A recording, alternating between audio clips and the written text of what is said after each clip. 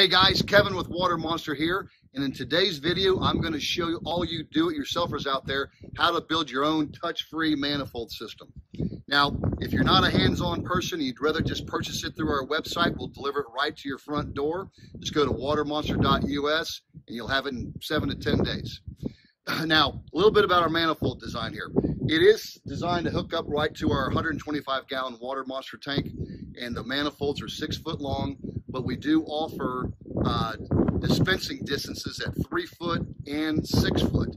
You can set it up to dispense on one side or on both sides, or you can stagger them to go every other side if you want to. The manifolds, you can set up multiple where you can go 20 foot, 50 foot, even 100 foot. So whether you got a small event or a big event, we've got a hydration solution that'll help you meet the social distancing standards of today. And when things get back to normal, you can go back to your 3 foot settings and you can get a little more people in there. Either way, we got you covered. So I want to show you our high-speed dispenser. It's called the Ultra Spout. So what you do is you take your glass or your cup here, and it's like a soda fountain dispenser. You simply just press into it and the water comes out. And it's a lot more sanitized than using your finger and pressing on the spigots right now. Now, we are working on a foot pedal design where you'll just press it down and this will just open up by itself. And if you'll send me an email at kevin@watermonster.us, we'll get you on our news feed and we can keep you updated when that product's ready to be sold. So all that being said, let's get started and show you guys how to build your own manifold system. All right, here's the complete list of parts and pieces you'll need to cut. And let's look at the PVC part first here. So you're going to get a 10-foot stick of 1.5 inch Schedule 40 PVC pipe. And these are all the quantities and lengths you're going to cut. But I want you to note that when you buy that 10-foot stick, to get full utilization of it, this is what you're going to cut. And unfortunately, you're going to be 7 inches short. So you will have to buy another piece to get that front pipe. The parts list here, pretty self-explanatory. But I do want to note that the cam lock, you want a type F here for the sawhorse, and down here for the manifold, a type B for that. Very important.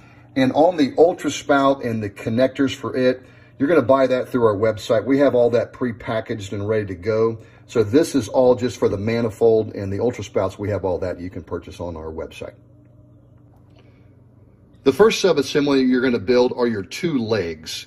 So you're going to take your 35-inch pipe and your 1.5 inch cap and some PVC pipe glue. I like to use this type of glue here because it already has the primer and the glue mix. So it's just a 1-step application versus 2. And go ahead and apply your glue in the cap and on the pipe, fit them together, and do that for both legs.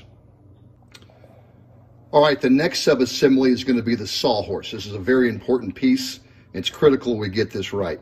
So you're going to take your 1-inch nail, screw it in to the bushing here, apply your glue here and inside the T, fit those together, apply more glue here, and then on the connecting piece, put them together, and then stop. Do not glue this part yet. We're going to get back to that. So go ahead and do this part first here. Okay, guys, I've gone ahead and built my part and glued it together. Now we're going to talk about a very important part, which is getting a 45-degree angle on your sawhorse legs. This is very important. In this example, what I did is I took a 4x4 wooden block and I sawed off 22.5 degrees on each side to make a jig right here. There's other ways you can do that and we'll talk about. But in this example, what you would do is we're just going to dry fit it. You put them in there and practice and get them aligned. As you can see, that is set up. So now if I wanted to, I could put my glue here, put it in. And remember, you don't have much time. So when you put that glue on, you got to move kind of quick. It'll dry within, 5 or 10 seconds, and then you're kind of locked in. So another way you can do this is you can go ahead and put in your legs in each side here. And so have your whole legs, and you can cut out a big cardboard 45-degree angle of just a piece of cardboard and use that as your jig and have your legs already in there, and you'll have a much larger area to work with. But again, once you put that glue in there, you don't have a lot of time, so you got to move quick.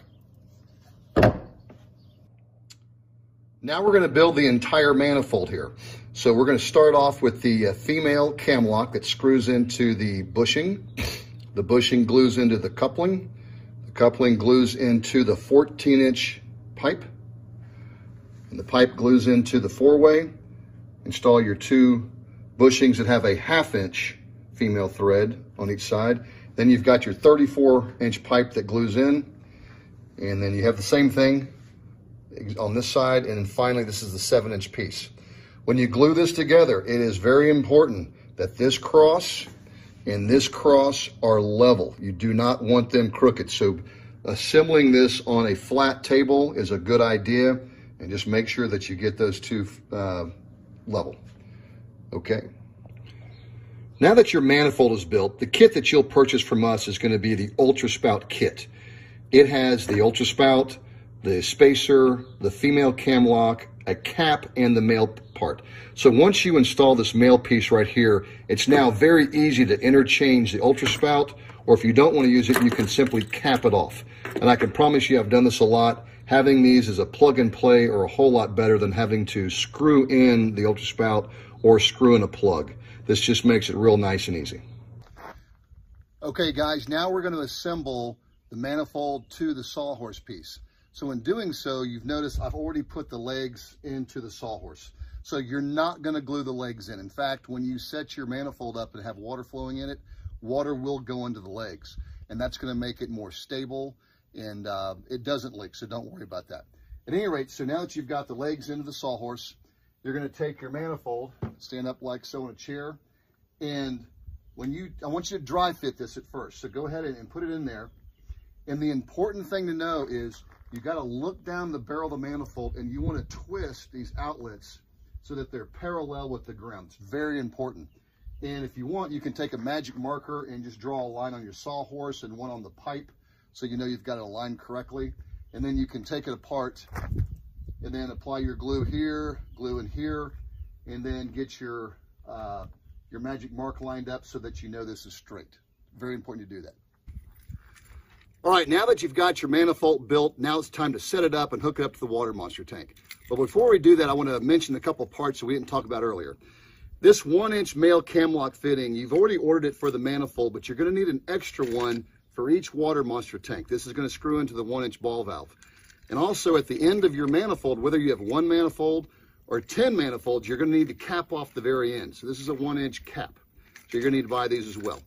Anyway, let's get this set up here. So first off, we're going to put the fitting here into the ball valve. Just screw it on hand tight.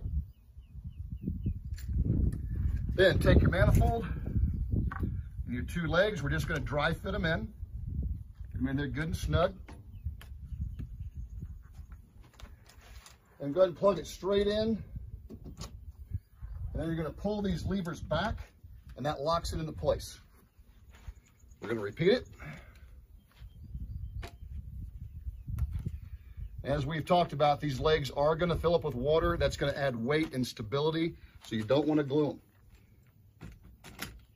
Plug it in, pull the levers back, and finally we're going to cap off the very end. Okay, we're all set up. Now we're going to turn the ball valve on, run some water through it, hook up our Ultra Spouts, and test it out. Okay, now we're ready to flush the lines and install the Ultra Spouts. Here we go. First part, open the ball valve in the WaterMonster tank and let the water flow all the way through. Let it flush out. When you see the water coming out of the spouts, turn the water off. Now go ahead and start installing your Ultra Spouts.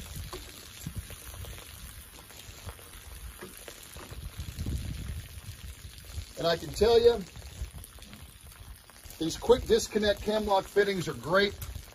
If you were having to screw in these Ultra Spouts individually, over time it becomes a hassle. You have to worry about people cross-threading them. It's a little bit of extra money, but it goes a long way on convenience. Also makes them easy just to take them off real quick, to store them, to clean them. It just makes life a lot easier. Okay, now we're going to turn the water back on. And now we've got to purge the line here. So you've got to go ahead and activate each one and get the air pockets out. See that?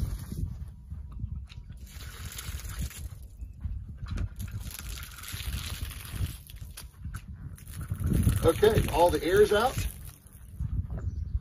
And you're ready to hydrate. Okay guys, that completes the assembly video. Hopefully it wasn't too bad.